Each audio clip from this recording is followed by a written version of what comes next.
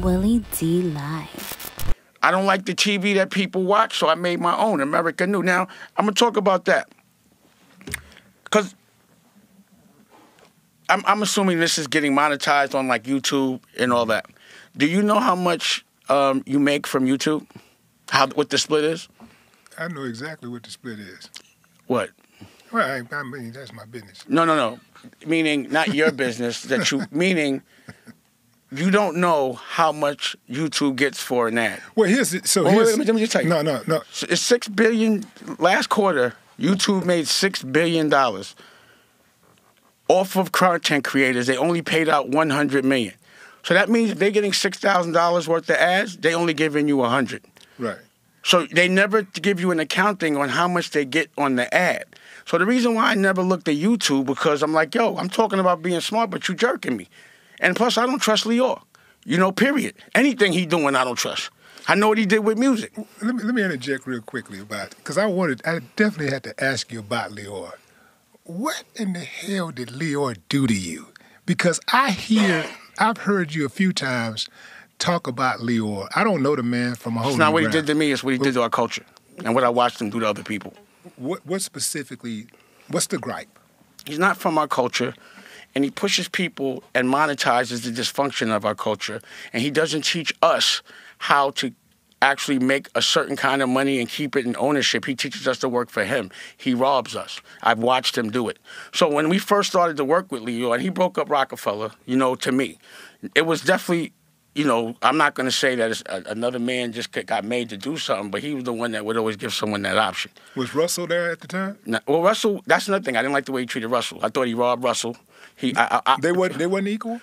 Well, what happened was after they sold the company that Russell brought, they hired Lyor. So then Lyor didn't own Def Jam, but he still ran it. He worked for Universal. So I would watch Russell come in with a project, and it would be like Lyor would have him waiting in the lobby and shit like that. Lyor made Russell Simmons wait in the lobby? Not like that, but meaning they wouldn't just give him a deal. They weren't fairly treated, and that's Russell's business, so I don't want to get into that. But I could just tell you, I'd be sitting in the club with Russell and Lyor, and I'd be like, yo, why you mess with him, man? He just so disrespectful to you. Like, why you even... And I'd be in this... And he'd be like, chill, I don't deal with things that way. Well, I'm going to deal with it for you. Like I said, I used to take it personal. I was in the... You remember when his appendix exploded? Mm-hmm. I was at the hospital. I didn't know his mother was in there. And she said some real foul... I mean, it was so racist, I couldn't believe it. Like, yo, you better get your mother. Like one of those.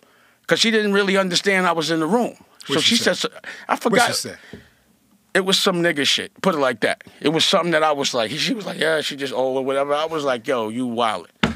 Like, I couldn't believe what she said. What you think she said? What you remember? It was something it was years ago. It felt like nigga. Whatever piece you remember. I saw you, when you hear nigga, it's a feeling. It's not, I hear other people say nigga all day, it don't bother me. I know when it bothers me. It bothered me. Did you hear the word?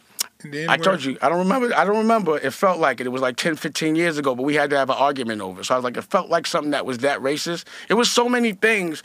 When I first got with Lyor, the first thing he did was try to make me have a beef with another black person on his behalf. And I was like, he said, you with me, right?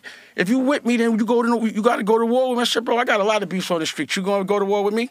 Let's not do that. Then I asked him, how much is rich?